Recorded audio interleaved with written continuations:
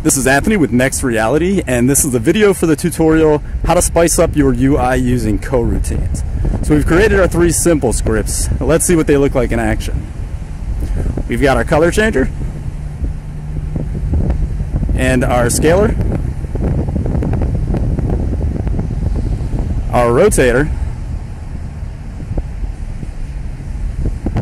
and now the cool thing with these, you can actually apply more than one to each game object, so you can combine them. Like here, we've got our color changer and our scaler, and this one I actually just went ahead and put all 3 on there and even added it to a compound game object. That's pretty cool. I have no idea what I would use this one for, but I'm sure you'll figure something out. Alright, so the next few things I'll show you were not part of this tutorial. They may be featured in an upcoming one, but it's really just more modifications on the scripts we already made. So, one of the cool things with these coroutine effects is it doesn't have to just apply to the visuals. That's right, you can even apply these effects to your audio clips.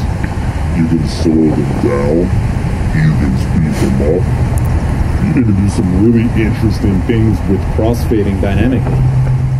And what will the future of user interfaces look like? I think we're all still trying to figure that one out, but who knows, we might actually still be using drop downs.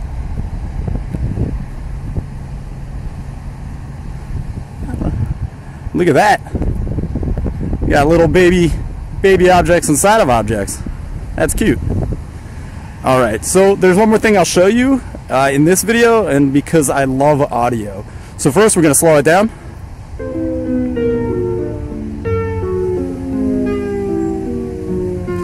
Let's give it a little street cred.